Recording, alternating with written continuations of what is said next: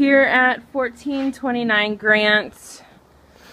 Came up to the house to meet contractors for paint and flooring and noticed that this window is ajar. So you can see from here, it's just popped out of place.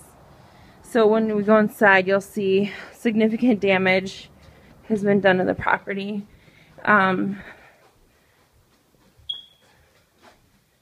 This is the bathroom.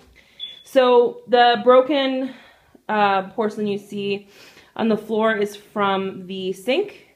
Toilet is still intact, but they've knocked this clawfoot tub over and stolen the plumbing to the tub and to the sink. All of that's gone. Next we're going to go to the kitchen. It has been stripped as well.